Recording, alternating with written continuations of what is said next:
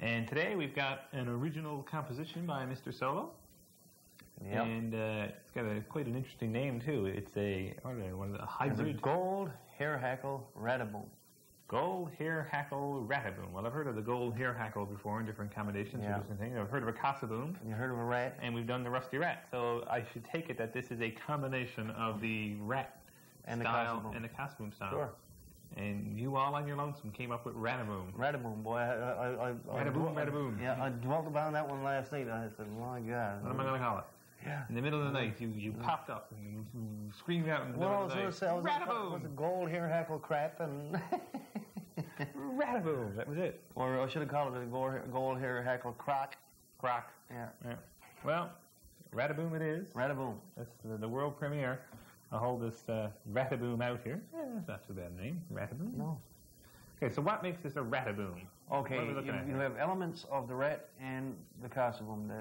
The rat, you can see the peacock sword for the tail and the gray fox guard hairs for the wing. Mm-hmm. Cassaboom, yellow collared hackle, in this case deer hair. Mm-hmm. And you got a little flash of green on the back as a butt. Is that Antron? Antron, but we're going to use stretched nylon. Oh. So it's a nice, and a red head, which is common, by the way, to both flies. The red head was used on the cassaboom and the rats. Okay. Well, let's check out what we need to help tie this Rataboom. The hook is a number 4 low water. The thread is white 3/0 monocord, red 6/0 monocord. The tag is 5 oval silver tinsel. The tail is peacock sword fibers. The butt is fluorescent green stretch nylon. The ribs, oval silver tinsel. The body is flat gold tinsel. The wing is gray fox guard hairs. And the hackle is yellow deer hair collared. And the head is red. And that's everything you need to tie the gold hair hackle Rataboom. Rataboom, rataboom, rataboom.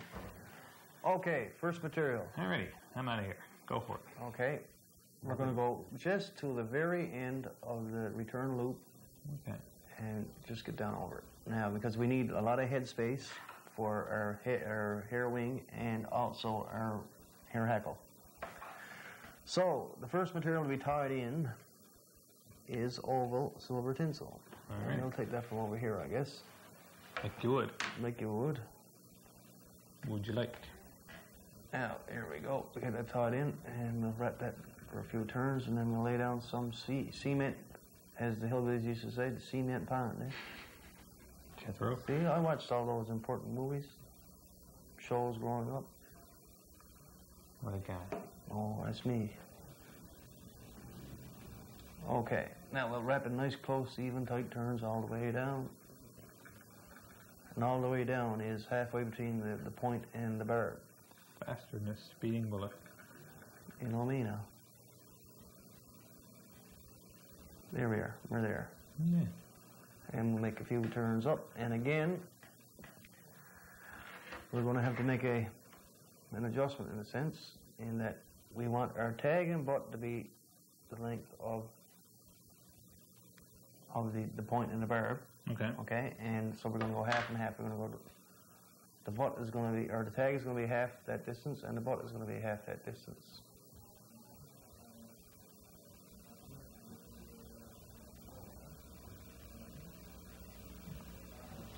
Now we've got that tied in.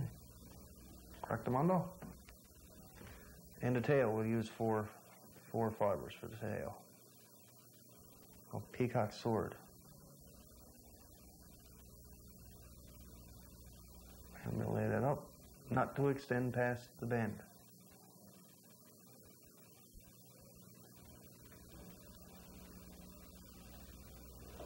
And we'll tie it out. Now I'll just check the distance on that. I just want to make sure that I'm even with my tag and my butt. Mm-hmm. All these terms, you sound like the sexual pervert, eh? Well, you do anyways. I love the part too, but I won't done in anymore. No more comments on that. Okay. So what is this now? This is what? Fluorescent green stretch nylon. It's an excellent butt material. Doesn't fray out easily. Don't have to lacquer it after it's tied in. Okay. Now, I'll tell you what I'm going to do here. I'm going to reverse some of that tying thread, and I'm not going to carry that tail all the way up the body because it's not going to fill in all the way like I'd like it to. Now, it's tied down. There's enough bearing surface on those wraps of thread to keep that in place. So what I'll do is I'll clip it off there, and then I'll... So what are you going to do to build the body up? Oh, wait. Don't you worry about that, young guy. Don't you worry about that. 4 turns in place to tie off that material. Tie it in, excuse me. And we'll wrap that down to the tail and wrap it back forward again. Now you can vary the distance of the tail, or excuse me, the distance of the width of the butt and the tag materials. You can put more tinsel in and less turns of fluorescent green stretch knot on, or vice versa. Now, we'll let that lay up along the side. We want to use that as a filler again for that return loop. Now I must say, I like tying on low water flies because there's not much of a return loop there. Okay. Okay, and the next material is medium oval silver tinsel. And again, the brand I'm using here now is halfway between fine and medium. So it's just right for these flies.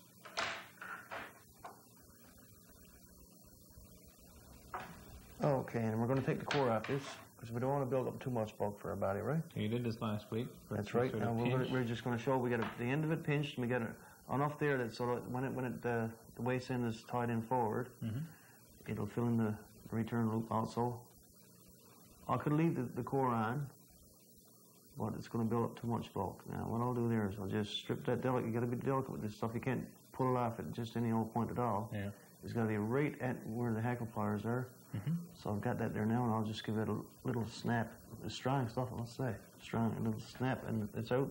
And away you go. And we got no loose ends of tinsel kicking around. There's a good, clean, even break between the core and the tinsel, right?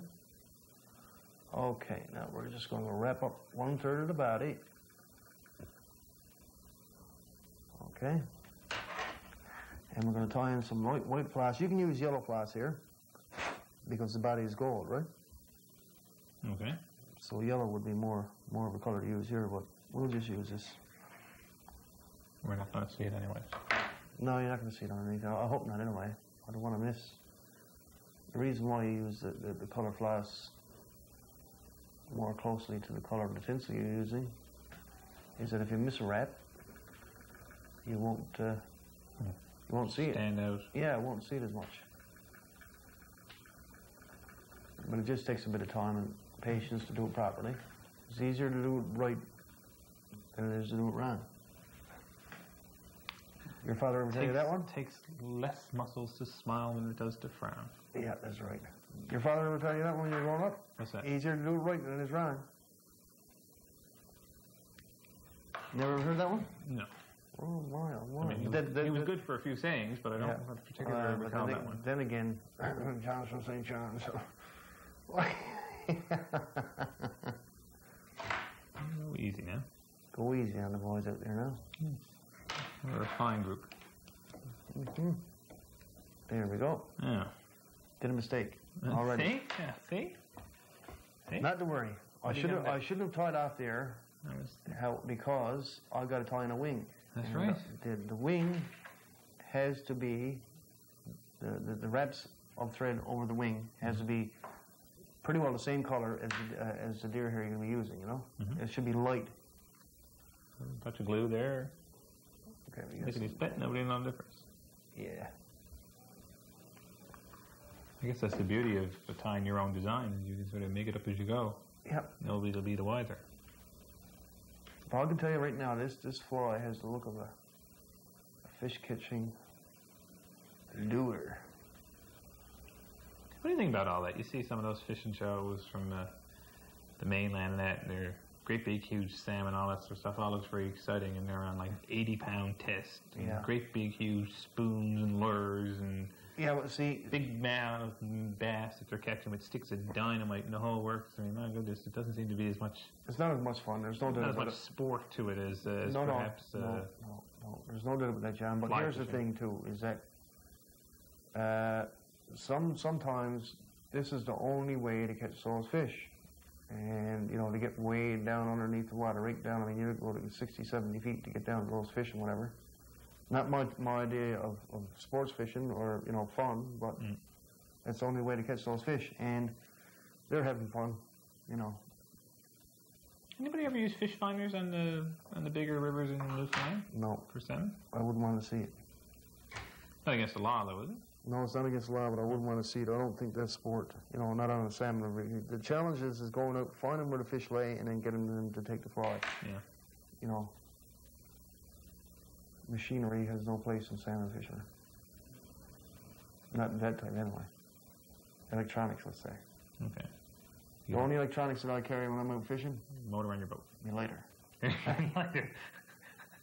And a flashlight on occasion. The necessities of life. Yeah, it's shocking, huh? Yeah. What terrible role model you've become. I know. Now, pal, look, here we go. Look, we're building a nice tapered body. Mm-hmm. That's going to work out real nice, I must say. My golly, the last two silver or tinsel body flies in the afternoon, now they're after coming out real well. Golly, Miss Mullen. See, it only takes a little extra time, you know, to do it right, to achieve the results you want. I'm just going to flatten that a little bit more, and I'm just going to wrap that forward again. Right here is where I'm going to tie it off. Tie the body off, okay?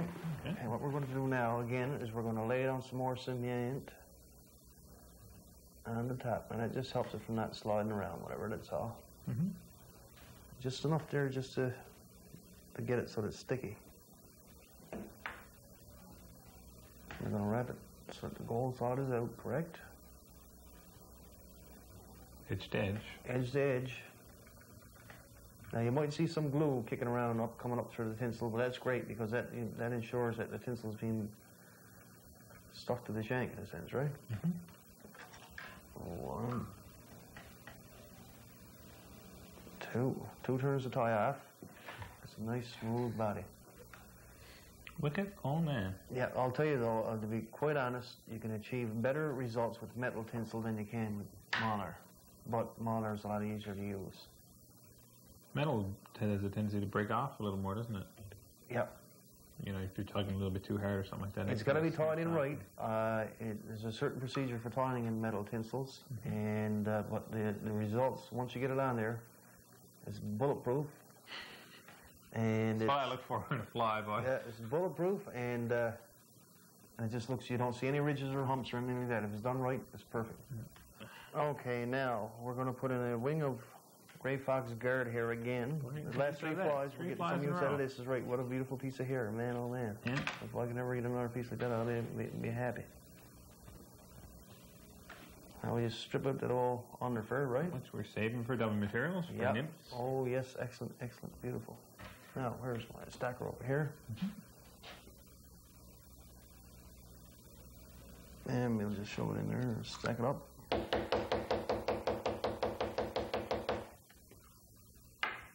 Don't come in.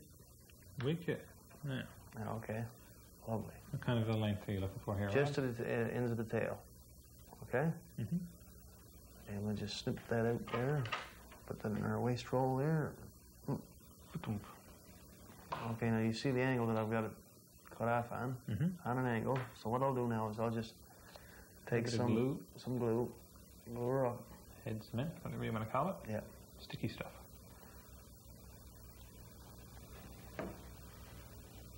Here we go. We just tied it in 2 sections. You don't have to get... Not very thick, eh? No, it's not very thick at all.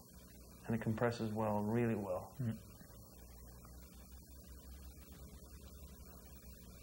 you're still using your white thread? Yep. Now, the reason why I did that was because now I'm going to lay on... I'm going to tie this out first. I'm going to tie on yellow deer here, and you don't want to see the tie-off thread. If I'd used red thread like I was using going to use in my head, you'd see it underneath the yellow hackle. You don't want to do that. See? Always thinking. So always thinking ahead, boy. Plan ahead. Now,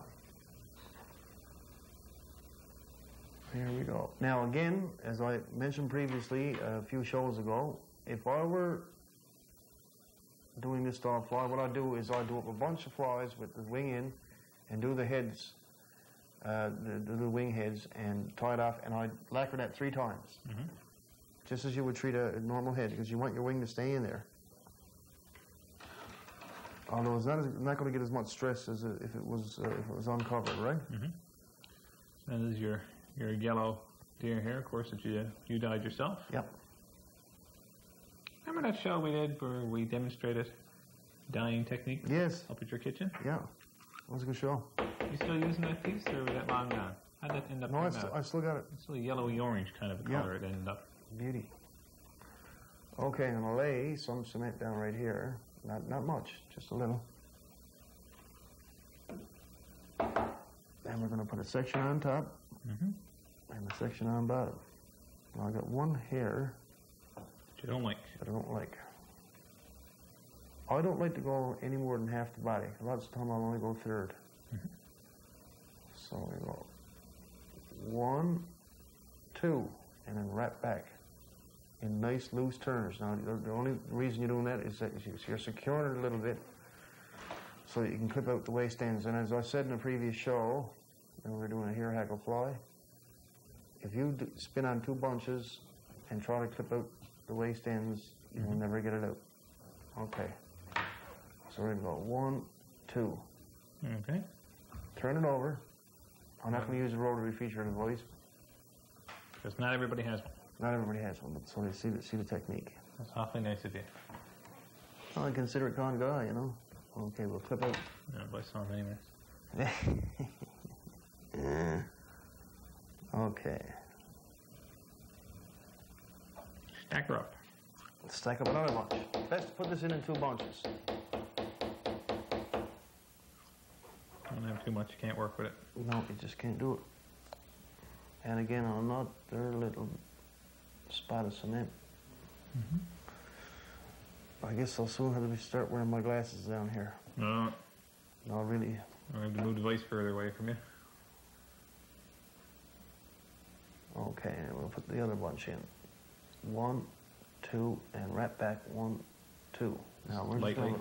just lightly. Okay, I'm not quite pleased with that. 1, 2. So you want the length to be the same as... The length is the same, but or it could be a little bit shorter on the bottom portion. Okay. Okay, 1, 2, and I just spread it around a little bit more. It wasn't filling over in the other side. Okay. And I just wrap back for a couple of turns again, and what I'll do now is I'll just Clip it away.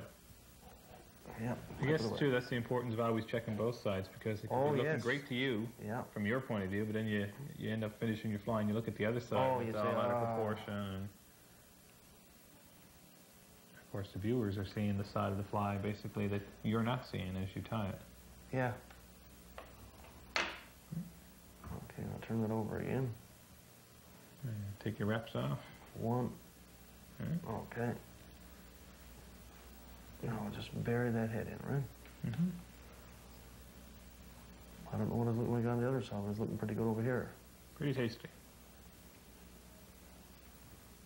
This says one of our viewers wrote in there a couple of weeks ago, it seems to be a common angling expression for anybody who's got a hot fly, that they have to go into the bushes to tie it on. Yeah, turn around, turn your back to the water where the fish is jumping and snap it. Yeah. Now we get that whipped off and 3 coats of head cement to finish. And that'll do her. And you've got a nice fly there. So you don't want your head built up too much on this one, though. Rounded, should be rounded. That's all. And the cement can help that. Oh, a super job, Rob. Thank you That's very a much. nice looking